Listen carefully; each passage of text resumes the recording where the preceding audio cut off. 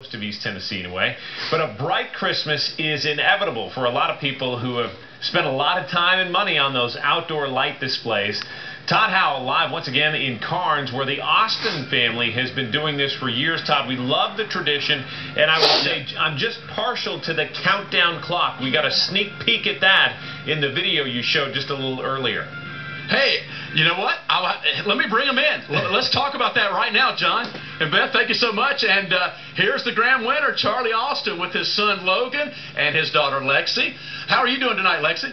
Good. How about you, Todd? I'm doing great. Lexi and Logan, wonderful helpers. Charlie, first of all, congratulations. And thanks for letting us come out to your home here in Karns. Thank you. I appreciate it. Yeah, I mean, to everybody else that was finalist, good job, guys. I saw your displays. They were awesome.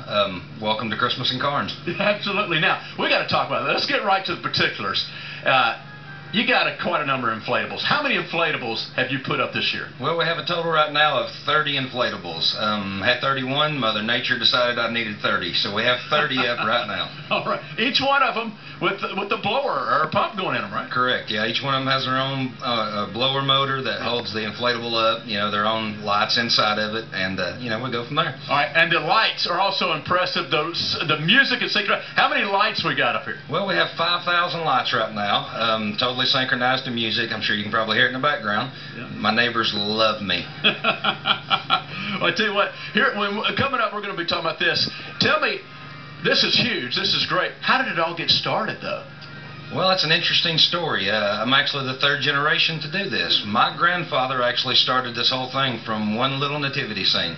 And it went from there to my father, who still decorates to this day. And then when I moved out, I started doing it.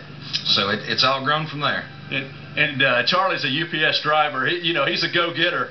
You probably know, but work at UPS is certainly a great company. But you enjoy doing this every year, don't you, Charlie? Oh, you have to, man. The season's so stressful. Things happen, every day. And I mean, you got to do it. You got to get it up, because the first time you see a car drive by and a kid's eyes light up, I mean, it makes it all worthwhile. That's great. Logan here, he's a hard worker. He's been out here with him the whole way. Lexi as well. All right, guys, we're going to talk to you again, and we've got some other family members here. We've got neighbors. Hey, this is a happening event here in Karns. Let me give you a quick weather update. You know what? I tell you, it's cold, but it's not nearly as cold as far as the feels-like temperature compared to what it was this afternoon. We were downtown Market Square. Marvel's behind the camera. We're handing out hot chocolate. We were freezing. It was windy and cold, but right now it's just cold. Not much of a breeze at all. Let's take a look at the current temperature, and we're going to continue to see those temperatures falling below freezing, heading down into the lower 20s tonight.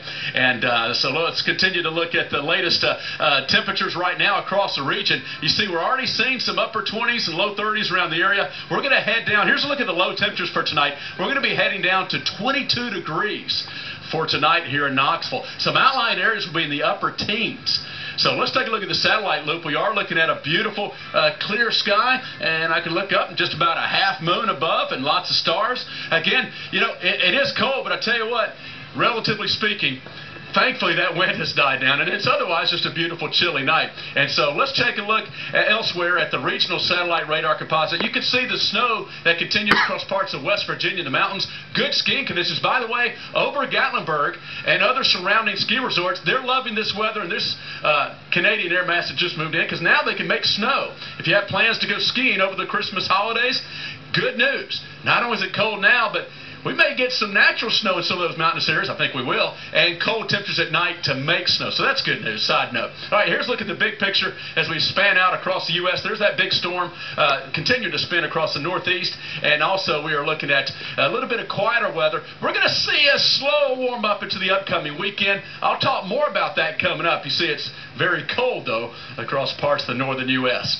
All right, and so live from Karns, from Charlie Austin's home, bright displays, 30 inflatables, 5,000 lights, all synchronized to music.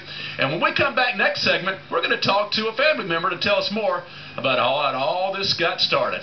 And we'll take a look at your Christmas forecast when we come back. Let's go back to you now, Beth. I mean, really is just remarkable. Third generation. I'm glad that Lexi and Logan are there helping him, because they're going to have to carry on the tradition too. Oh, absolutely. We'll talk more about that with them as well. All right, look forward to it. Thanks so much, Todd. Really cool to see. Well, on this first